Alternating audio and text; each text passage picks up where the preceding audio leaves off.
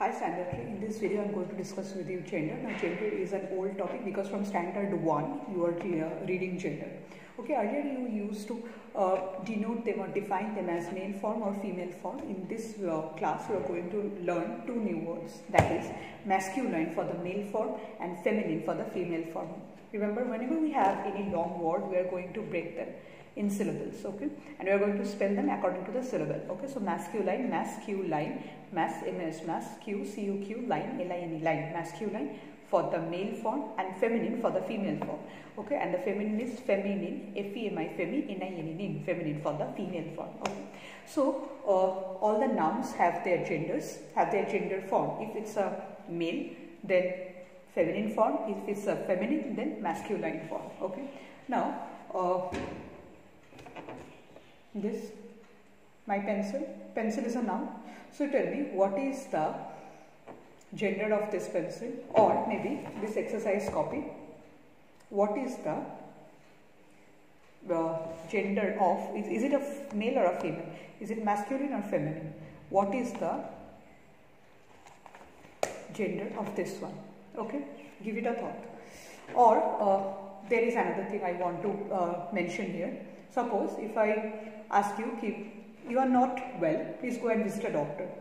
So when I am talking about a doctor, whom am I suggesting? A male doctor, a masculine doctor, or a feminine doctor, or a female doctor?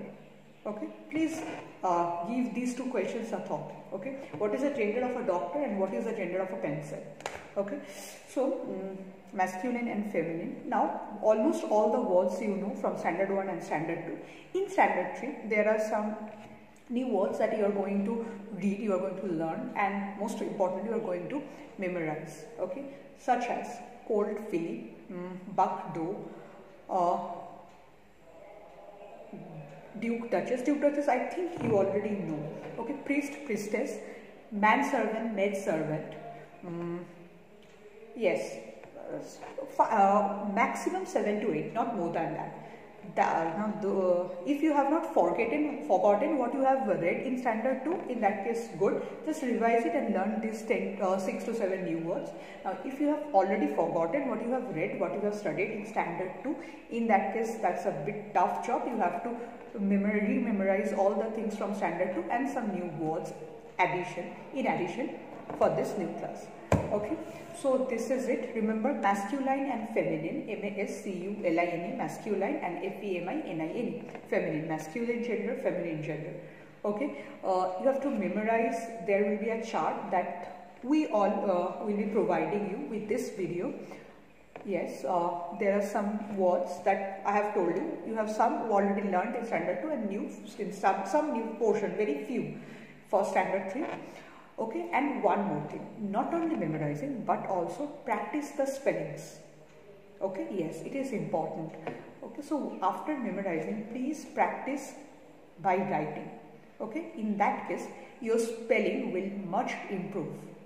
Okay, because spelling mistake is a very serious problem in grammar. So please practice the spelling, so your spelling mistakes will be less and less. So this is it. Bye. See, I have not opened my copy or have not used my pencil in the entire video. Okay. So bye. Have a good day.